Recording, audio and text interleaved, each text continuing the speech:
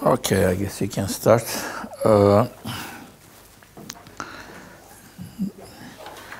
We will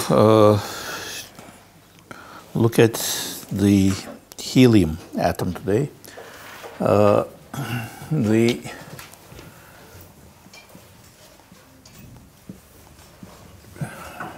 We'll first look at the effect of the electron-electron interaction, because now we have two electrons in the helium atom. So we are going to study that in first-order perturbation theory, but then we'll see that we can do somewhat better, because if you use the variational method, you get a more accurate result. Okay, so the helium atom is made up of two protons, basically, and two electrons. And we have the kinetic energy part minus h bar squared over 2m. And there will be del1 squared plus del2 squared. So this is the kinetic energy part. And then we have the potential energy part, so minus. Okay, so the proton, the nucleus has two charges, two E charges, so we are going to get a 2E squared over 4 pi epsilon 0 R1 for the first electron minus 2E squared over 4 pi epsilon 0 R2, okay, for the second electron. Now this piece we know the solution to, okay, so if this is our Hamiltonian, this piece here is just two single particle Hamiltonians added together. So we'll treat this as our unperturbed Hamiltonian because you know the solution to it. And then there is the electron-electron interaction, which is E squared over 4 pi epsilon 0, 1 over R1 minus R2 magnitude. Okay, and this we'll treat as our H1. Okay. So the wave functions and the energies associated with the hydrogen solution are valid for this case also. Let's just look at the energetics.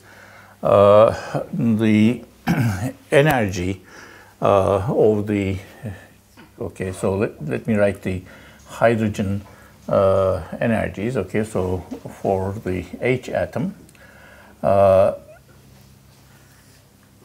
let me just put these things down because, okay, I can't remember and I have to refer to them several times during this course.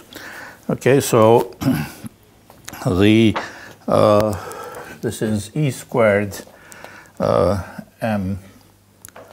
Let me write it in a somewhat different way so that we can keep track of what's going on. Okay. So I can write this as minus m over 2 h bar squared E squared over 4 pi epsilon 0 squared, then 1 over n squared. It turns out you can also write this as minus h bar squared over 2m, okay, times 1 over a squared. So this latently has units of energy, and a1 over n squared, where this a is the Bohr radius, and you can figure out what that is from over there, but let me just put it down. 4 pi epsilon 0 h bar squared divided by m e squared. Okay, so this part of the board will be a table of, okay, certain relations that we need. Okay, so now if you look at this energy states and the Hamiltonian for just one electron, you see the difference, basic difference, going from hydrogen to helium for a single electron part of the wave function is to notice that this E squared has become 2E squared. Okay, so I had originally E squared here, now I have 2E squared, and that's the only place where E enters. So that means I'm going to get a 2 here, okay, in the energetics of helium. So the helium, okay, helium single particle, okay, energy. So let me just call it E, I don't know, E1 or something. E1 is bad notation. Okay, so what I call it, E helium 1 or something. Okay, so that's going to be basically that same thing, which I'm going to call E1. So anything that I write as E some subscript is going to belong to hydrogen. And I'm going to get a factor of 2 next to E squared, so this is going to be 4E1, okay? So for 2 electrons, it's just going to be the sum of those two things. So for 2 electrons, this is going to be E helium, okay, to 0th order. Okay, so I'm looking at the ground state, basically. This is going to be 8 times E1 because I have 2 electrons, right? So each electron is in a well 4 times deeper than the hydrogen atom, and then I have that. Okay, so this is going to be minus 8 times 13.6 electron volts, which gives you something like 109 electron volts. Okay, but you have to contrast this with the experimental value, okay, which is 79 electron volts. Okay, so that's the binding energy for the single electron in helium. All right, so you see that, obviously this minus, you see that the electron-electron interaction brings in a lot of positive content, okay, and then that is going to raise this a little bit, okay, well, hopefully quite a bit. So let's go ahead and try to find out what that is. Okay, so the first order change in the, so E helium first order change is going to be equal to the expectation value for the ground state wave function of this quantity, E squared over 4 pi epsilon 0 R1 minus R2. Okay, and 1, 0, 0. All right, so you see I have a vector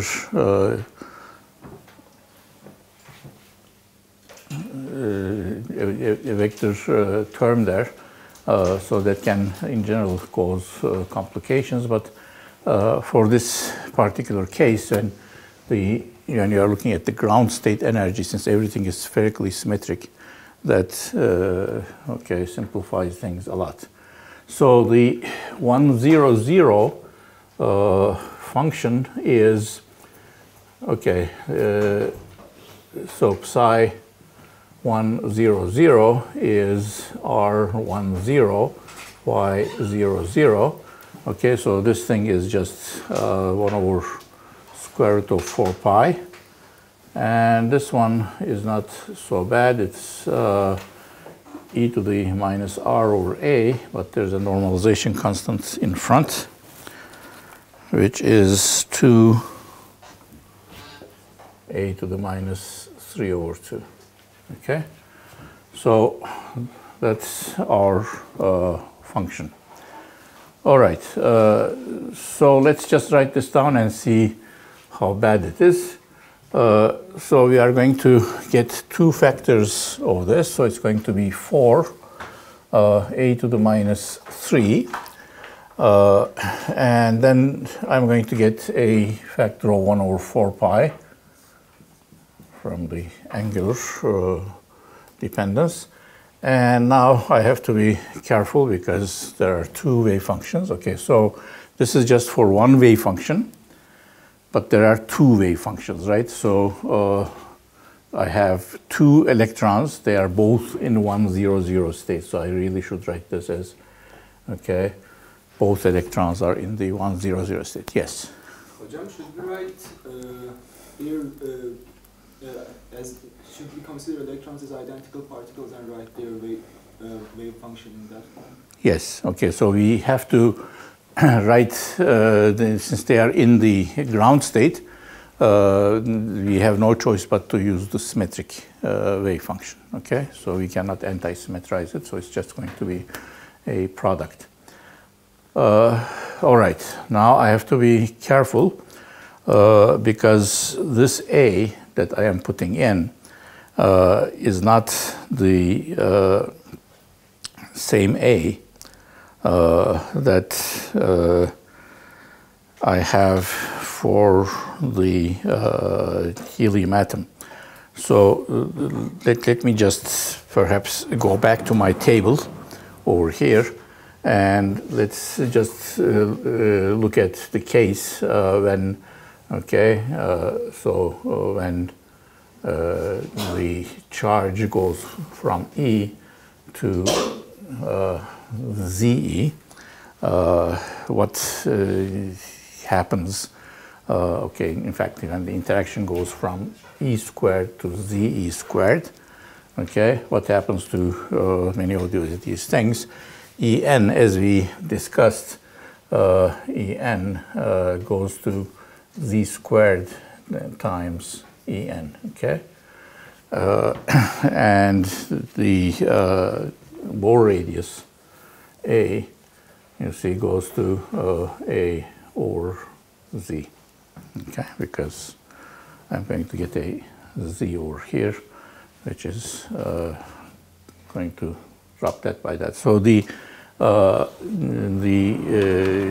I say A here, it really corresponds to the A for the helium atom and not the hydrogen atom. Okay, so let's go on. So I'm going to have, let's see, where did I get the 4? Okay, so I'm just squaring this, right? And I'm going to have two of these things. So I'm going to also get a square of that.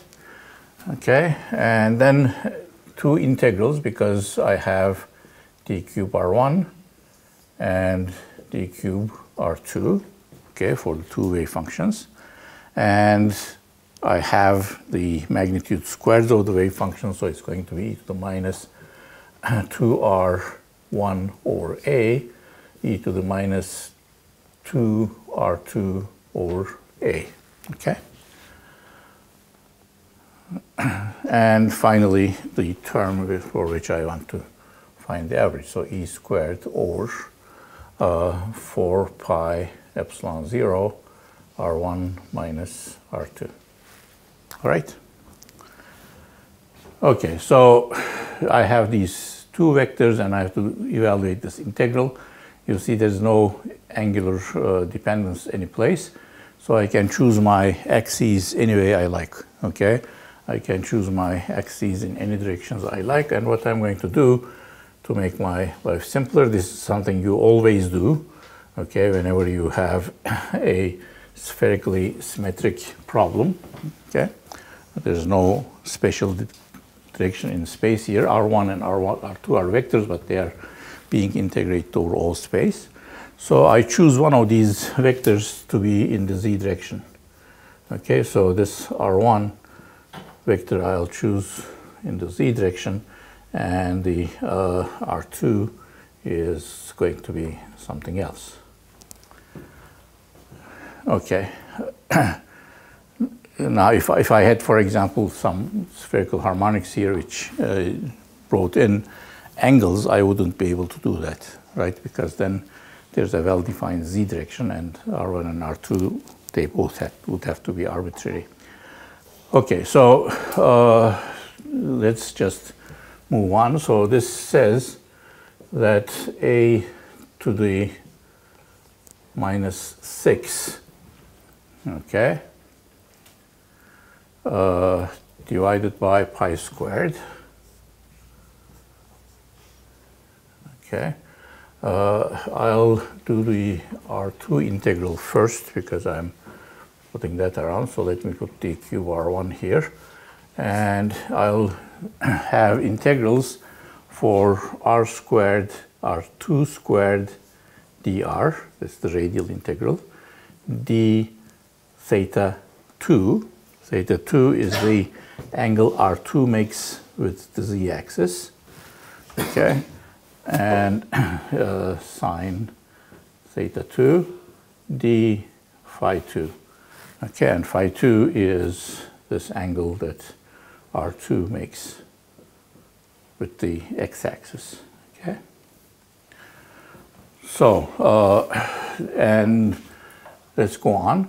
There's an e to the minus 2 R1 over a, e to the minus 2 R2 over a, e squared divided by 4 pi epsilon 0.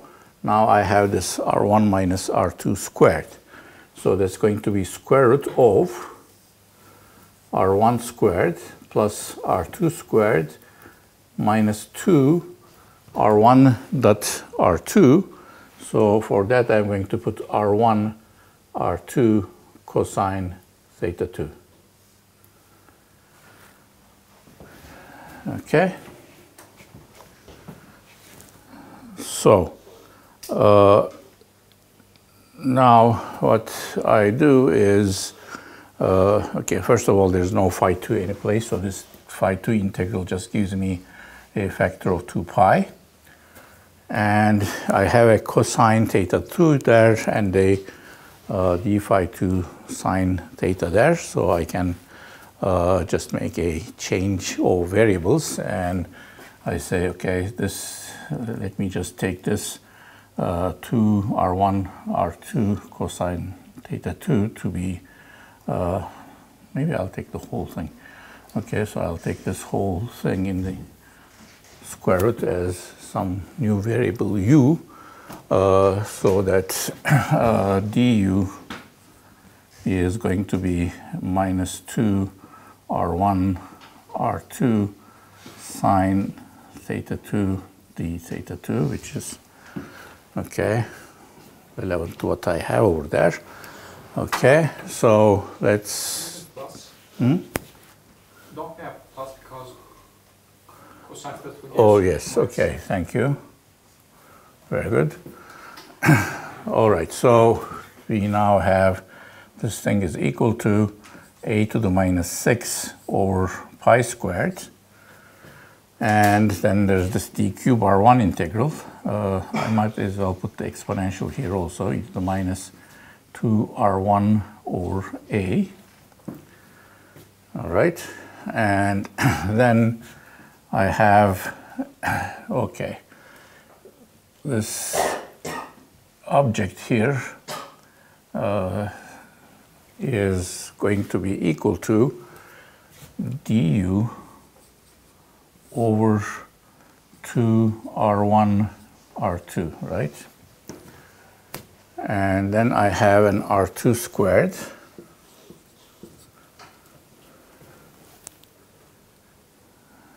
All right, so this is dr2,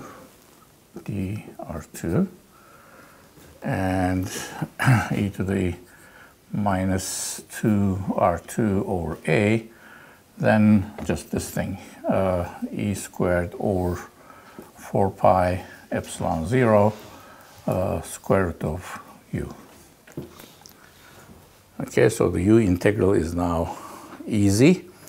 It's going to give me a to the minus 6 over pi squared, okay, d cube r1, e to the minus 2 r1 over a. Okay, 1 factor of r2 cancels, so I have 1 over 2, which, okay, let me just pull that out. And,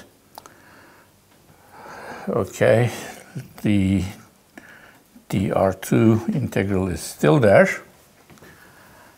along with the exponential, e to the minus 2 r2 over a.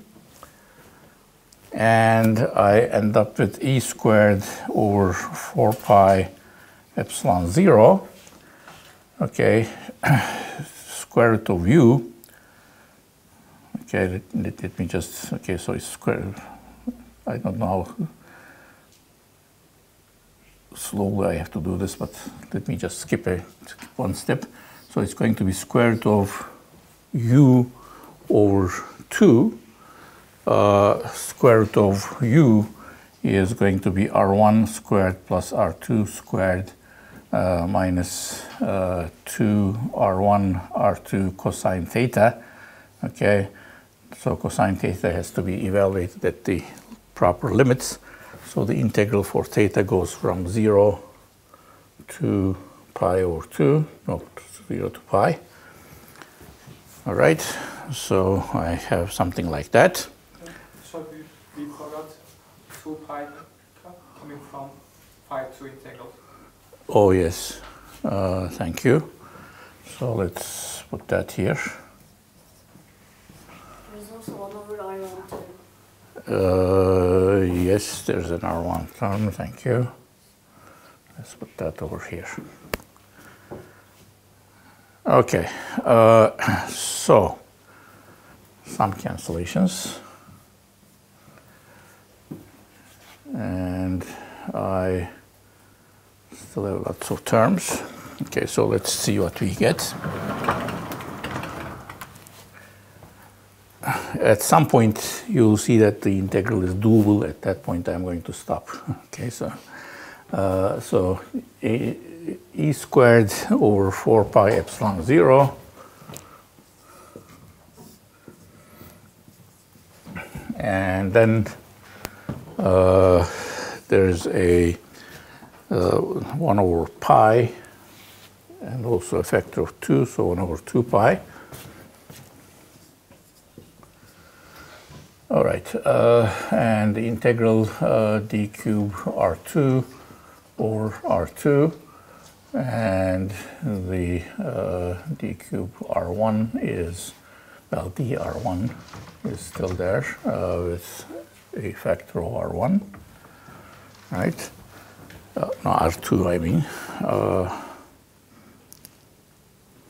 Okay. And the exponential.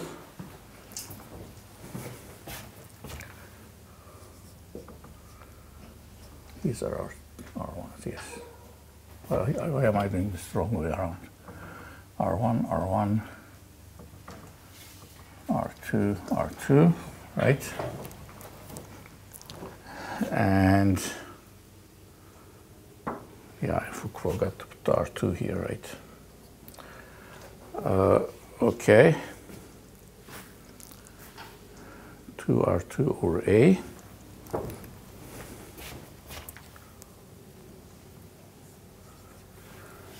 And then I'm going to get, okay, for pi, I'm going to get minus 1. So it's going to come in with a plus sign.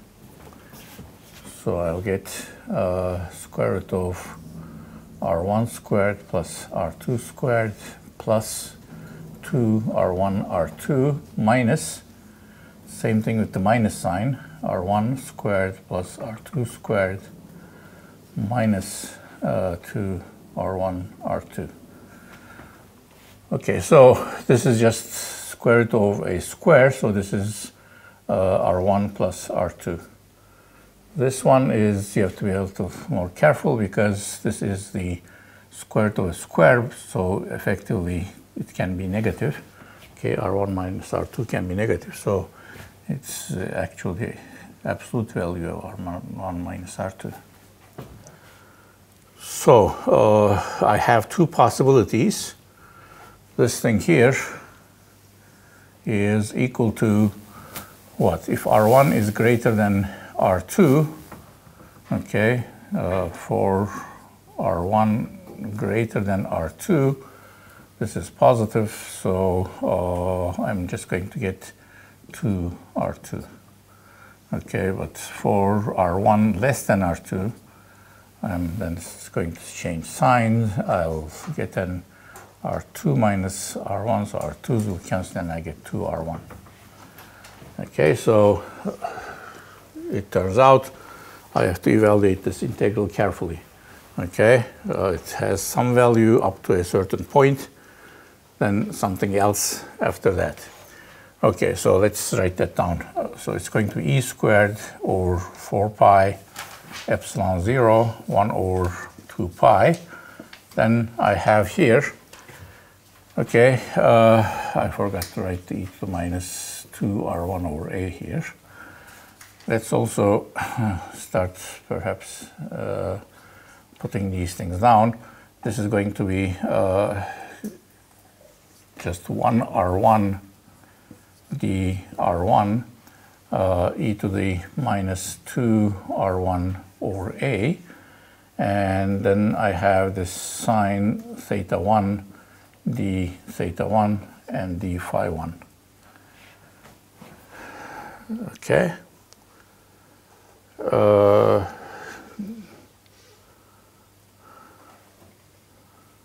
All right.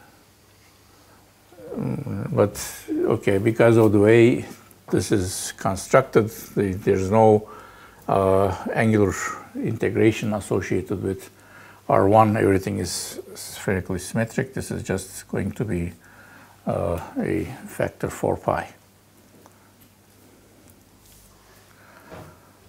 All right, but now I have this nasty second part. For R2 less than R1, which is the initial case, so from 0 to R1, I'm going to get R2, okay, dr2, R2, e to the minus R2 over A, okay, times, okay, so it's for this case, 2R2, okay, plus rest of the integral, R1 to infinity. So again, the R2, R2, but now, okay, I have e to the minus R2 over A times 2R1. Okay, so two different types of integrals, okay, which do not extend to both to 0 and infinity, so there will be lots of terms at the boundaries, and it's going to make the terms that result from those a little ugly. Okay, so let me just put down what we are going to get. One of them is in the form, there are twos here which I forget, okay, because they are the square of the wave function. All right, so if I have an integral, say, going from, this is R2 squared, okay, let's look at this one. So if I have an integral which goes from, say, some a to infinity, e to the minus alpha r with a factor of r over here and dr, Okay, how do I determine that?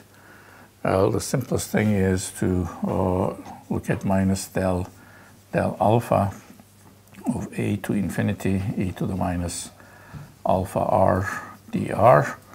So that's going to be minus del alpha of, okay, e to the minus alpha r. So everything will be divided by alpha. And because of the minus sign, I'm going to put the, okay, well, 1 minus from differentiation, 1 minus from that. So the upper sign is going to give me 0, right? So it's going to give me e to the minus alpha a. So you differentiate that with respect to alpha, and that's what you get for the second integral. Okay, so what is that? Let me just write that down. Okay, so that second integral, which we calculated first, alpha is equal to 2 over a. So, well, one more derivative with respect to alpha. You see, this is going to give another ugly, even uglier result. And then we still have to integrate them over R1. Okay? So this is a good place to say dot, dot, dot.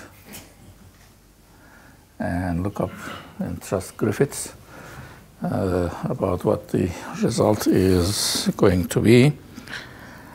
Okay, and it turns out to be, let me just find, okay, minus 5 over 4 minus 5 over 4 times z times E1. Okay, so let's call it something like V electron, well, we call it H1, right? Well, let's just call it VE. So this is VE due to the using the helium wave function, and Z is equal to 2. So for helium, this turns out into minus 5 over 2 E1, the ground state energy. Okay, so now we calculate that, and so this is also our first order. Okay, so this is our first order energy change in helium. And if we add the two, okay, so if we just take E0 for helium, which was 109 electron volts, plus this E helium to first order is going to be something which is actually quite good. So it turns out to be, let me see if I can find my result here.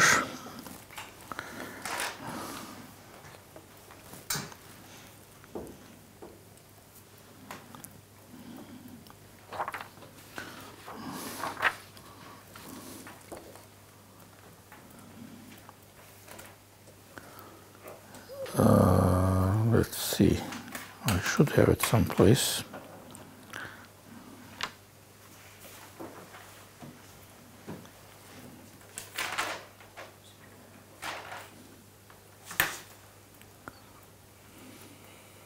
Well, we can always calculate it. Who has a calculator? Okay, very good. What do we get? It is minus 75.8. Okay, very good. Minus 75.8 electron volts. Okay, so 74.8, okay. I was trying to make it better, but okay. So the experimental again is equal to minus 79 electron volts. So we are still off something like 4 electron volts. Okay, so how are we doing on time? All right, so what we are going to do is now try to solve this same problem using the variational method. So maybe I'll start over here again.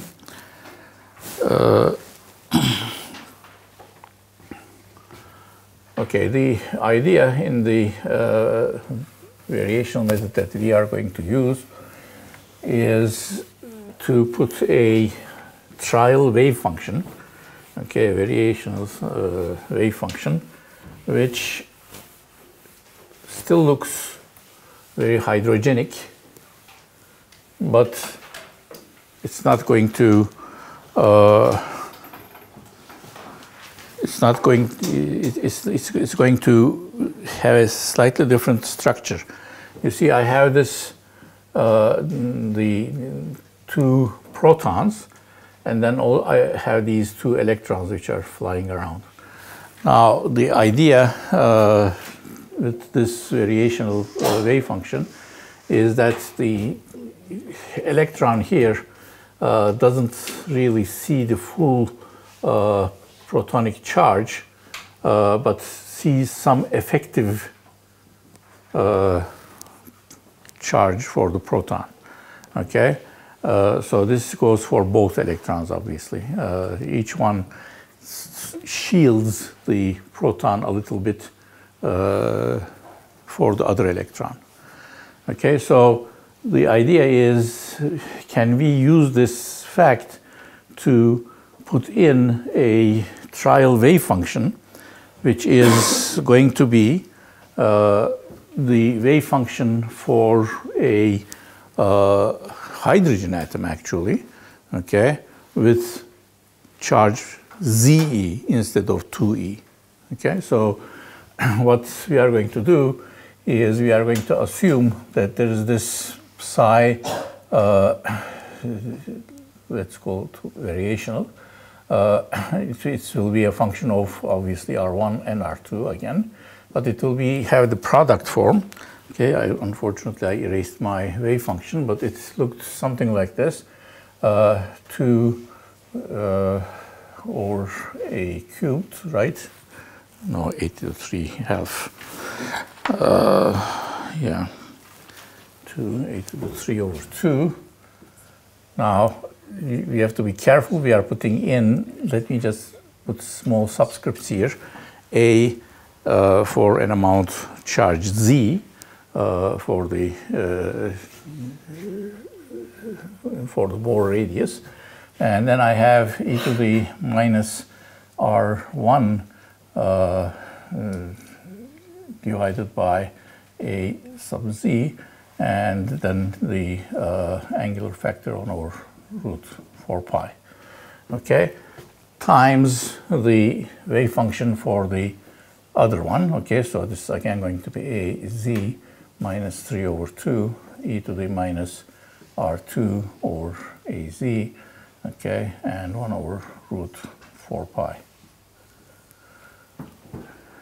Okay, so it's a symmetric wave function, okay, in R1 and R2. Each one feels a charge z, so that's the wave function. So how do I implement the variational calculation? I calculate an E variational, okay, which is going to be this psi variational star times my Hamiltonian psi variational, and integrate over all coordinates.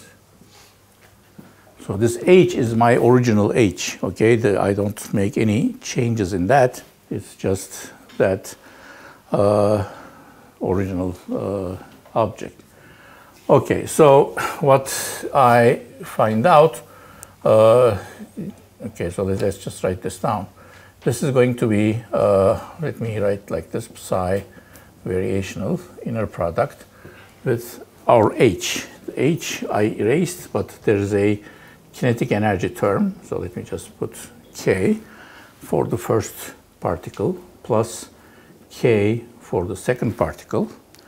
And then I have the potential energy term, which is going to be, okay, 2e squared, okay, not ze squared because I'm using the correct Hamiltonian, over 4 pi epsilon 0 r1, potential energy of the second charge minus 2e squared 4 pi epsilon 0 r2. And then I have the electron-electron interaction, which is going to be e squared, okay, between the two electrons, 4 pi epsilon 0, okay, r1 minus r2. And psi r. Right, so this, now we have to find out what these things are. Okay, I start making a table of some stuff here, but let's also let's enrich that a little bit. Now, what we are doing here is we are using this psi variational to find expectation values, okay, of various quantities. Now, let's just remember. So remember that for the original hydrogen atom, okay? So for the hydrogen atom, when I looked at the expectation value of the potential energy, okay, for the hydrogen atom, remember what that was, okay? So this is the expectation value of minus e over 4 pi epsilon minus e squared 4 pi epsilon 0 r, right? So that was, remember, for the ground state, okay, so I'm looking at it for the ground state. What was that? You remember the expectation value of the potential energy for any state? Minus 2e1. Okay, it was 2e1 actually, right? 2 because it's negative. Okay, so that's equal to 2e1. So I'm going to need this also. So this is for when I take the expectation value with respect to a wave function which involves okay, just ordinary charge. Now I know that if I put in, well, okay, let's just move on. What happens? Okay, what about the kinetic energy? So the expectation value of the kinetic energy for the hydrogen case was the expectation value of minus h bar squared over 2m, okay, del squared operator, and this was equal to minus e1, right? So that when I add them up, I am going to get just 1 e1. All right, now I'll try to find out what these things are when I am finding expectation value with respect to a wave function which is associated with z, okay? So what happens to this thing when I use an expectation value, okay, for the, so perhaps let's squeeze in over here. What happens to the expectation value minus h bar squared over 2m del if I use a wave function which instead of having a single electron, instead of having an e squared, has z times e squared. So e E squared goes to Z times E squared. So the energy becomes Z squared times larger. Okay? So that means this has to become Z squared larger, right? So this is going to be equal to minus Z squared E1. Okay. Similarly, if I am looking for the expectation value of everything, all E squareds going to Z E squared. So if I have minus Z E squared, okay, 4 pi epsilon 0 R expectation value with respect to Z, that's the potential energy, right? That should also go by a factor, grow by a factor Z squared, right? So this is going to be 2 Z squared E1 again.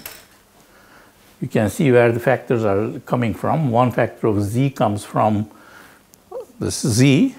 Another factor of Z comes from expectation value of 1 over R, right? Because expectation value of 1 over R is actually just 1 over the Bohr radius, and Bohr radius goes like A over Z. Okay, so that's why I get those two factors. So that means, okay, I'm going to need terms which look like that. Okay, so let me put that down. So what happens if I look at the expectation value of minus 2 E squared over 4 pi epsilon 0 R with respect to something with wave functions with Z? What's the average of that? You should be able to see that immediately. For E1? Well, 8 E1. we have the Z disappears and becomes 2 here, but there's just one factor. Right? Or the E1? Yes, okay. I have to divide this by 2 by Z and multiply by 2. So it's going to be 4Z E1. Okay, so we are almost done. We need this electron-electron interaction, but for that we already know the result. Okay, so that's given all the way over here. I have that quantity. All right, so all that remains is now put all of that stuff into my equation. Okay, so the first term here is going to give me, okay, let's see.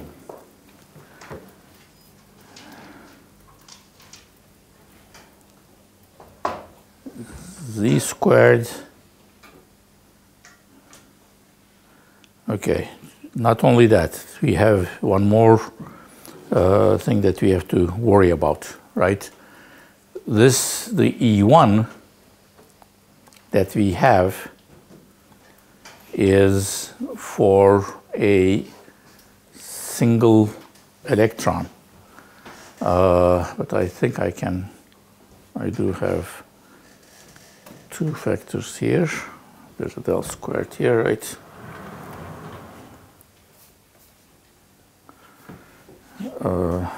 Okay. So am I doing this correctly? But the terms are also for single electron. Yeah. Okay, so those are for single electron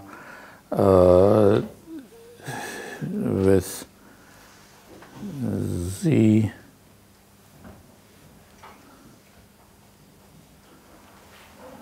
Okay, I guess you're okay. Okay, so minus Z squared. So everything is proportional to E1. Okay, there's going to be a minus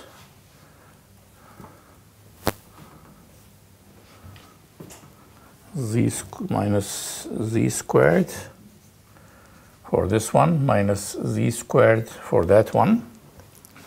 Okay, so those are the positive kinetic energy terms. And then I have plus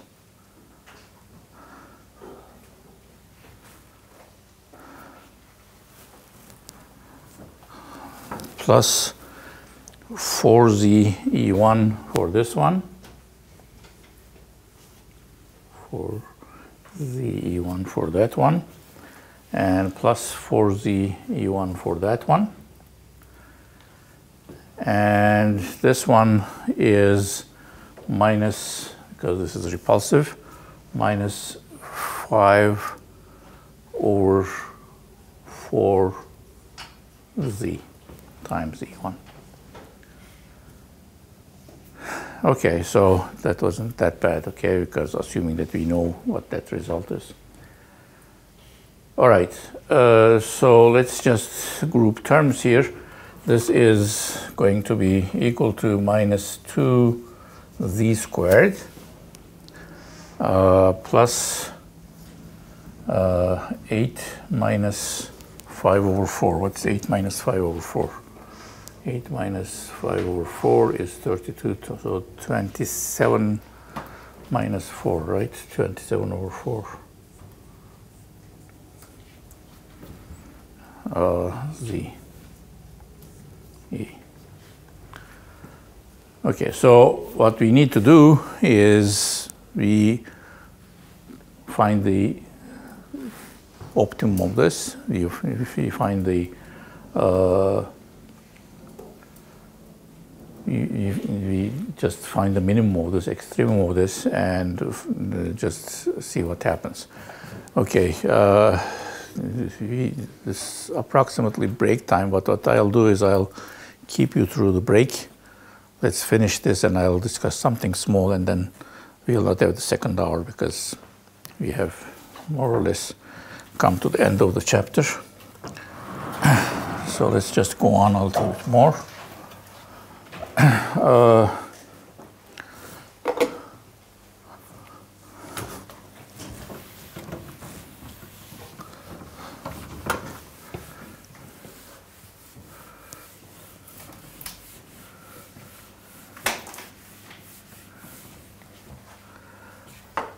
Okay, so let's see how this optimizes.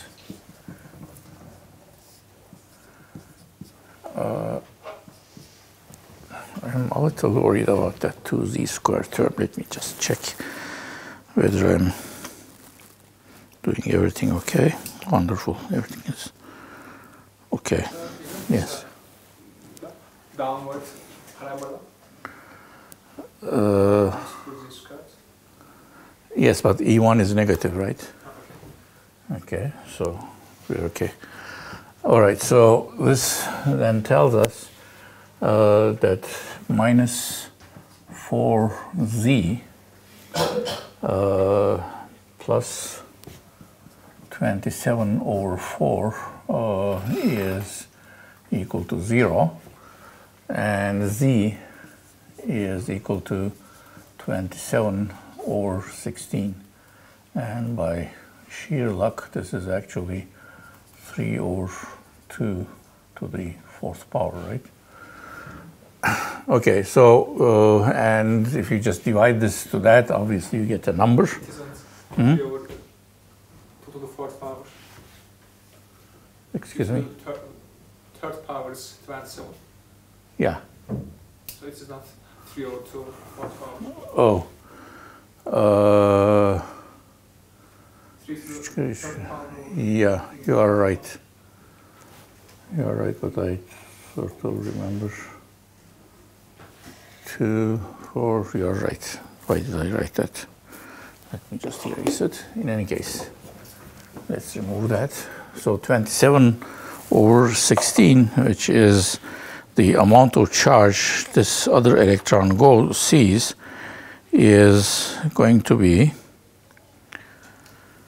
let me just see, I think it's 1.67 or something. Anyone with a calculator is very good. 1.6, I think. Yes, 1.2. Okay, thank you.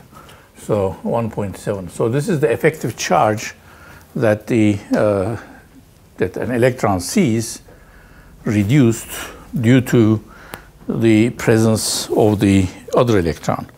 Okay, so it's interesting that we get something like 1.7. Now we have to put this in, okay, into this object. Okay, so E variation that has been found. So let's put a star on it or something. Our result is going to be minus 2 times 27 or 16 squared plus 27 over 4 times 27 over 16. Okay, E1. So I do have the result for this someplace.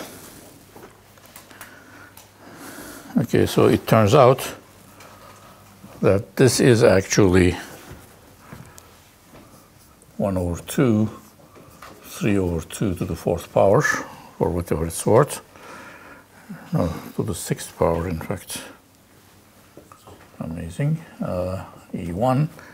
And this is equal to now minus 77.5 electron volts. Okay, so again, the experimental, now we are really close. Experimental is minus 79 electron volts.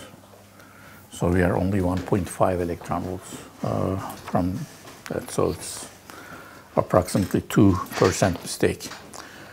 Yes. If we put Z equals 10 over 16 to Phys equation such that 8E1 minus 5 over 4Z E1,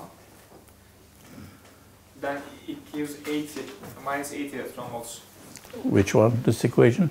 No, this one. So we had found it was this one, and it was 8E1 minus 5 over 4Z E1. If we put the Z value to this equation, it gives minus 80.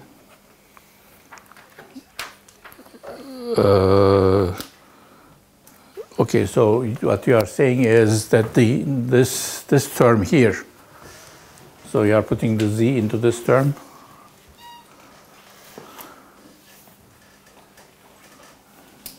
Is there a mistake? I don't think we... No, the first one, when we found minus 74.8 electron volts. Okay. So in that one, we put Z equals 2, but if we put Z equals 27 over 16. Okay, now that's a different problem. Okay, so let's discuss that. In fact, that's important. Now, when we calculate, okay, something like this, when we calculate, for example, VEE and go through this algebra, we have a model Hamiltonian with a certain value of Z. Okay, so we have in this Hamiltonian, for example, Z is equal to 2. Also, when we are solving the problem using the variational method, again, our Z is fixed. Okay, so this is the Z associated with the Hamiltonian. We are not allowed to change that. Okay, so the Hamiltonian has its certain charge value which comes from the structure of the problem. So that is fixed. We are not allowed to do that. Now, in the case when we solve for this VEE, in that case we solved for the energy, okay, using this charge being equal to 2 at all times. Okay. Now this Z here, when we have calculated it over here, has to be equal to 2. Okay. But over here, now we are modifying it so that the wave function itself is modified. So Hamiltonian still is the same. The Z that we are changing is only in the variational function. So in the variational function, we are free to make any assumptions, okay, any sort of approximations, changes, etc. So we are free to use a z here in the variational wave function, but we are not allowed to change the z in the Hamiltonian. Okay, so z in the Hamiltonian is the same. Okay, so what have we accomplished? We have just found a result. We can apply it to several things. One thing that you can apply it to is the H- ion.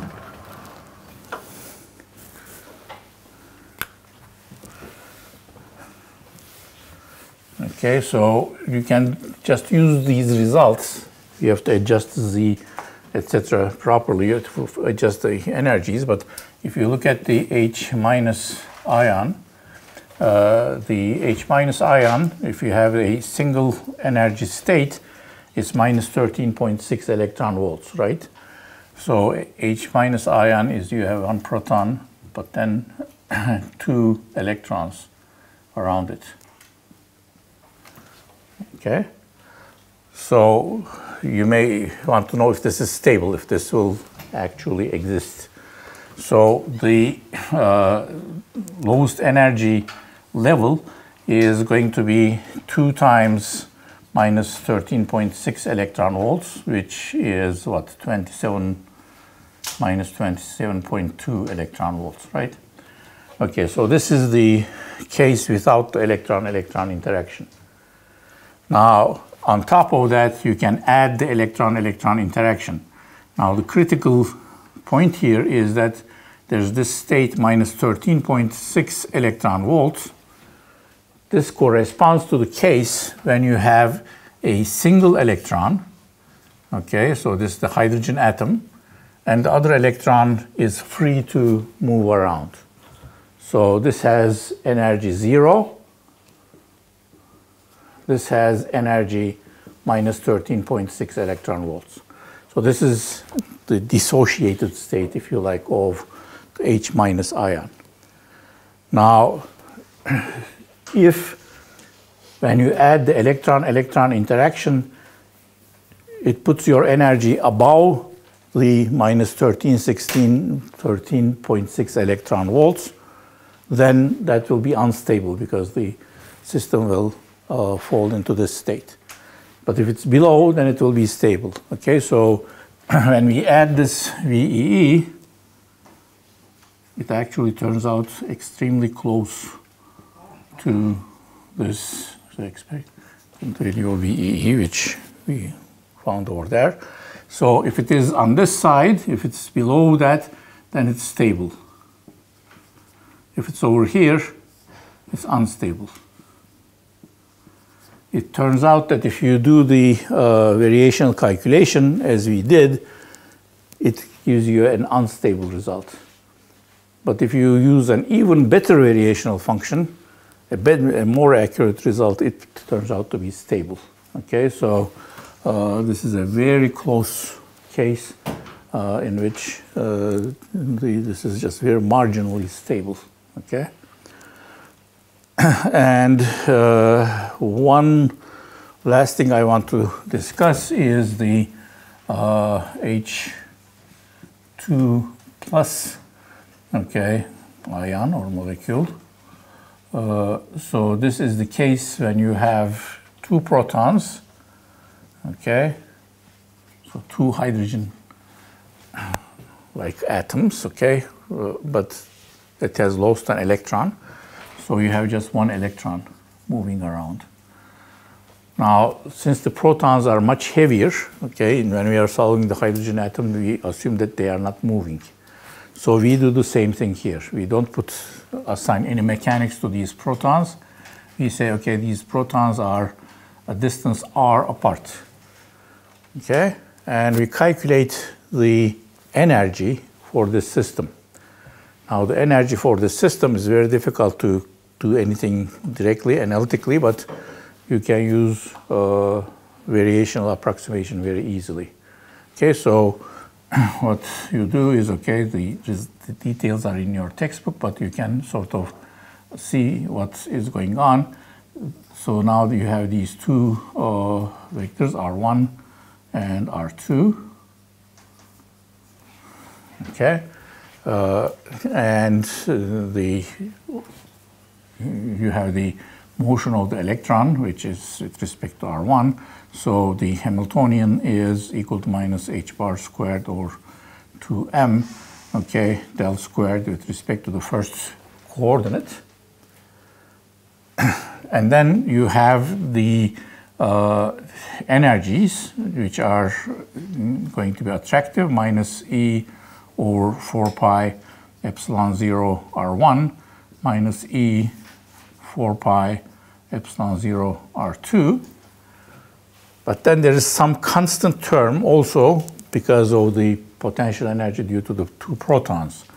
Okay, these are E squareds plus E squared over 4 pi epsilon 0 R. All right, so this is really just a constant in the problem. Okay, but it is also hidden inside R2. Okay, because R2 is just, okay, so R2 is really R1 minus R, right?